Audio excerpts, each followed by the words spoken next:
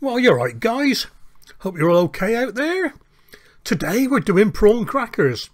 Not prawn crackers from a bag or a takeaway, or prawn crackers from little discs that you chuck in a deep fat fryer. I'm making them from scratch. And all we've got for this is prawns, tapioca flour, and a little bit of MSG, pepper, and baking powder. You can use salt if you want to. This is thanks to Nigel Muddy Boots. He said, ooh, some prawn crackers would go nice with that sweet and sour chicken. I just had to go and make some prawn crackers, didn't I? Okay then, here we go. First off, blitz the prawns or the shrimp, whichever you're using. I'm using 150 grams of prawns. And this will be enough for 2 people, I'd say. Give it all a good blitzing. You want to make it quite a thin slurry, is that a word? Yeah, get it all minced up really, really well. And when it's finely minced, in with the tapioca flour. You can use cornstarch, corn flour if you want to, but it is traditionally made with tapioca flour, so who am I to break tradition? And we're making a 50-50 dough here, so whatever the weight of the prawns was, that's the weight of the tapioca flour. In my case, 150 grams of each. And like any dough, just keep checking it. Add a bit more water if it's too dry, and a bit more flour if it's too wet. You're trying to end up with a kneadable dough in the end. And this is it. Onto the work surface and knead it into a ball, and it was quite sticky, so I needed to put down quite a bit more tapioca flour. I needed to put flour down for the kneading.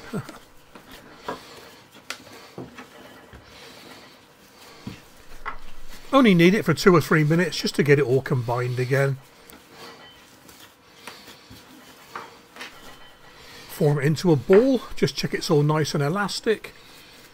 Yeah, that's pretty good. And then roll it into a sausage.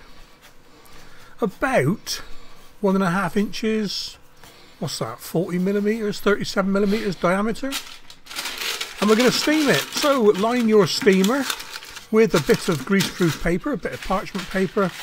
Put your sausage in and steam for about 40 minutes. I'm using the Sage Fast Slow Pro here. Good bit of kit actually. What it can't do isn't worth talking about, you know what I mean?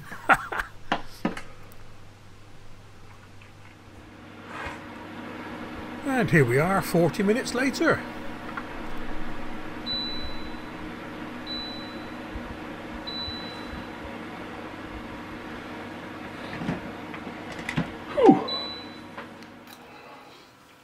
Carefully take the sausage out of the steamer, let it cool down totally, and then wrap it up in cling film and put it in the fridge.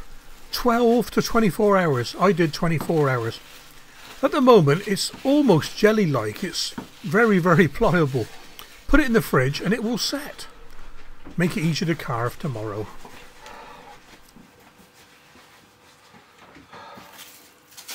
And as you may have guessed, it is now tomorrow. Out of the fridge, and it is almost not solid but rubber. It's almost like rubber. And what we're going to do now is thinly slice it, as thin as you can. I had every intention of slicing this with my mandolin, but my poor old mandolin is a bit old now. It's an old style one with a flat blade.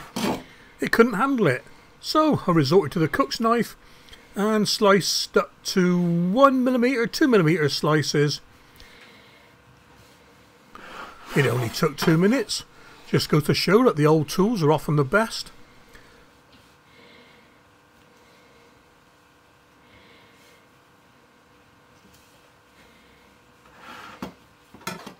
They may not be a classic prawn cracker shape, but what is a classic prawn cracker shape? Right then, onto a rack and in the oven at 60 Celsius for 4 to 6 hours. We want to dry these completely. They want to be brittle. And if you have a dehydrator, use a dehydrator. And here we are. I think it was 5 hours actually, quite spooky, halfway between. You can see they're, oh, you can hear they're brittle. And these prawn cracker chips, crisps if you like. They'll store for quite a while. I wanted to get a few cooked now just to try them out. Get your oil up to 170, 180 Celsius and just put a few in at a time.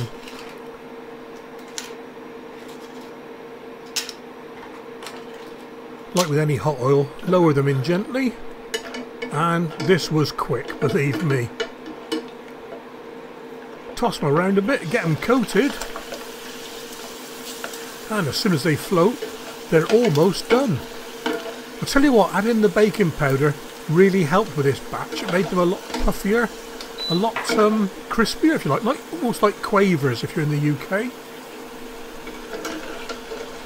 Now scoop them out, shake them off a bit and onto some absorbent paper.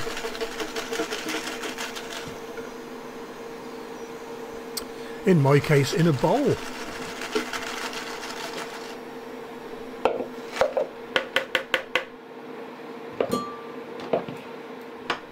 And you can hear how crisp these are now.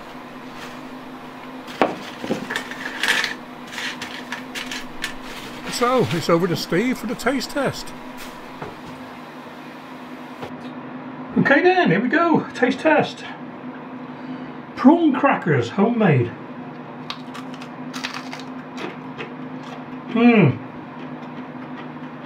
Yeah. I've got to say, it's a lot of faff making them, but they are nice.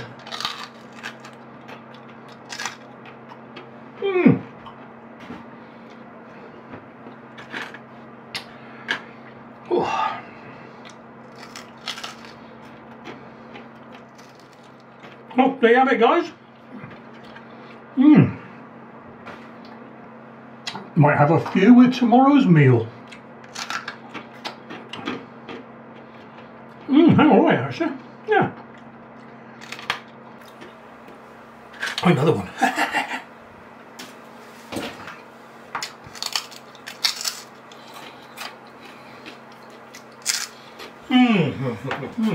Right, stop. Take care, guys.